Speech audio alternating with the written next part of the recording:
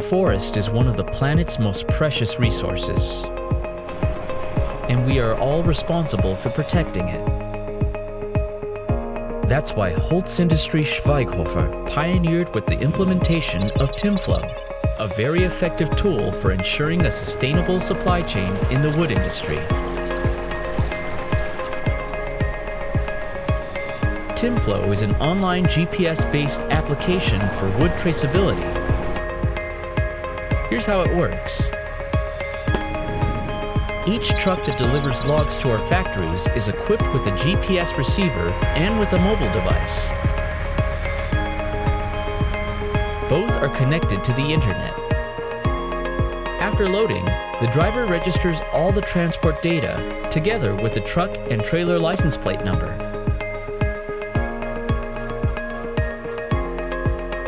The driver takes pictures of the loaded truck. All data, including the GPS coordinates of the loading point, are submitted to the Timflow servers. During the whole transport, the GPS receiver has to be turned on.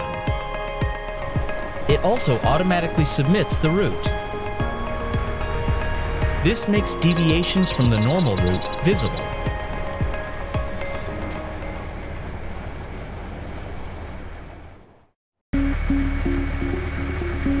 When the truck reaches the mill gate, the transport documents are verified. Then, the Holzindustrie Schweighofer employee reviews the transport track using the GPS data.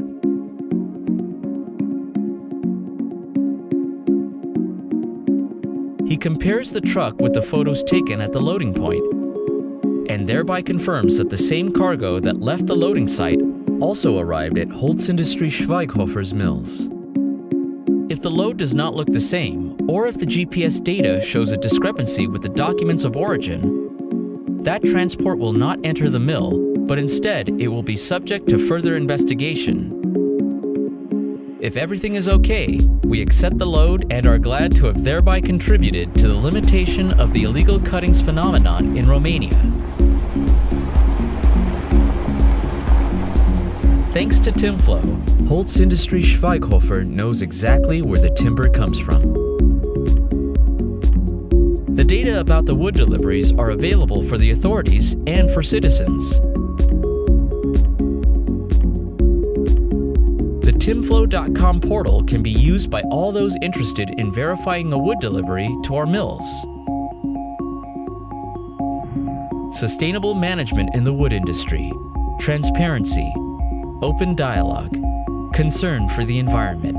Holzindustrie Schweighofer, the first company using Timflow.